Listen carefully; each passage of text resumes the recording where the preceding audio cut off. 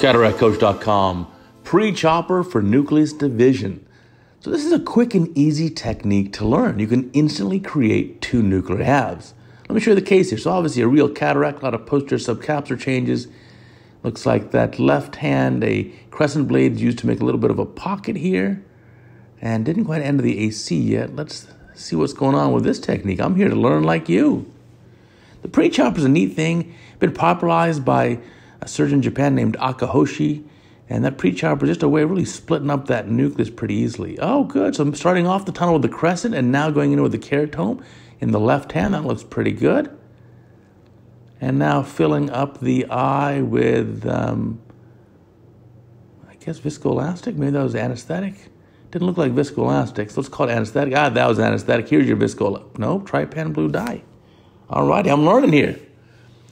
So trypan blue dye, I thought the red reflex was pretty good. Not really sure why you need the trypan blue dye, but hey, use it. Remember, across the world, trypan blue dye is relatively inexpensive. Here in the USA, it's about $66 to use one vial of trypan blue. So there you go. There's your viscoelastic fill now.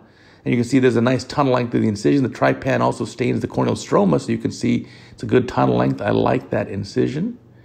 And now maybe some HPMC or other kind of viscous liquid being put on top of the cornea to give us a nice clear view. And now we'll get the capsular done. So actually this video is shown at 2 times normal speed. So again, there's no rush in doing these cases. Take your time. Using a needle there to poke in. Instead of a bent needle, it looks like a straight needle, slicing across and flipping over. I like that technique. Here comes the capsulorhexis. Obviously for any of these chop techniques, pre-chop or even divide and conquer, you need to have a nice intact and solid capsulorhexis. This looks really good. Running out a little bit here in the subincisional area. And bringing that back around. Pretty good. I'll take it. I like it. So hydrodissection. So the pre-chopper is just basically placing these two blades, if you will, into the center of the nucleus and then separating them. And there's hydrodelineation too. I like that. That helps delineate where that endonucleus is. And there it is in the center of the eye.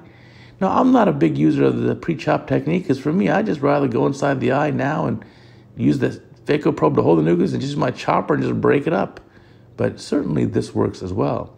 So now you got a paracentesis being made. Okay, there's the paracentesis incision, a little more viscoelastic.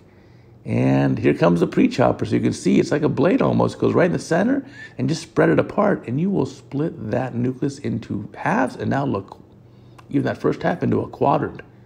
And you can rotate it more if you need to and get the other half split as well. So now you have an easy quadrant that you can just go inside and take out. Hey, it's worth trying. If you're having trouble learning phaco chop, this is a nice way to chop the nucleus even before putting the probe in the eye. So here comes the phaco probe now. And now the second hand is just like some sort of paddle or spatula to just kind of feed the pieces in. So taking out some of the anterior cortical material. And let's take a look here. And then there's that first piece, making sure it's fully split. And then I like that extra effort to make sure the piece is fully split so you can get that quadrant up and out of the capsular bag and just emulsified. Very nicely done. So you can see one quadrant's already removed. And then the second quadrant will probably be removed next. And then the half can come last. So I'd leave that epinuclear shell. I wouldn't worry about that for now. So there you go, rotating it. First splitting it a little bit more with that spatula and the phaco tip and getting out the second quadrant. And then what's remaining in the capsular bag now is just the half. And because the first half's already removed, there's a lot more room. You can now bring that piece up. Oh, now to a chopper. Okay, I like that. So that second half brought up and now a chop in there. So hey, this is pre-chopper to create the halves and 2 quadrants, and then to make the last 2 quadrants using a regular old chopper, which I like. This is a ball-tipped version. And then there's the epinuclear shell out. Pretty clean. So obviously many ways of doing the surgery. No one way is right or wrong. You do what's best for you, what's best in your own hands. And so obviously this surgeon has a lot of skill with doing this pre-chop technique and is able to get that nucleus out and use a minimal amount of phaco energy, minimal amount of fluid, and it looks great. Just polishing up our capsule and taking out all that cortex, a lot of that sticky stuff that's adherent there. Most of that should come out. There's the wispy stuff. Here's polishing the undersurface of the anterior capsular rim. I tend to do it the same way using that IA probe. And this is an IA probe where the whole tip looks like it's silicone, and that can be a little bit extra margin of safety as well, so I like that.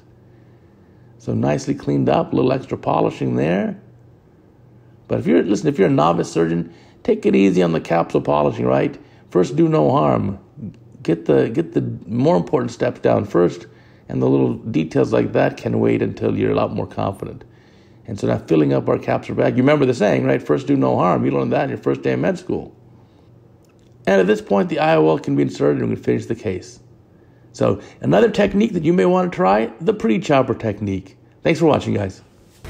Thanks for watching these videos. Be sure to check out the website too, CataractCoach.com. You'll get the full text and the graphics and the photos, plus the videos. And if you sign up for a free daily email, we'll send all of that to you in your inbox every day for free. Come on. CataractCoach.com. Check it out.